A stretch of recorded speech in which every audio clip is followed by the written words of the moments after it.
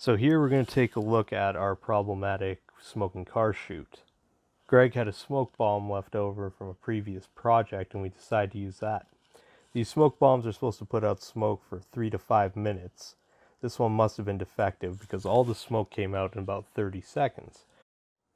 As well, the wind seemed to change direction at the exact moment that Sheldon was driving the car past, creating a smoke screen that you can't really see the car through.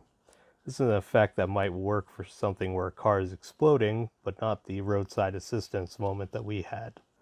So with some careful editing, you can see the finished product here. Worked out pretty well. Greg was able to utilize the two panels that we are using, cover up the giant plume of smoke as it comes while still keeping some of the smoke trailing off. Using a masking effect, Greg was able to bring in some of the smoke into the footage that we had from a run without the smoke bomb that we had done previously.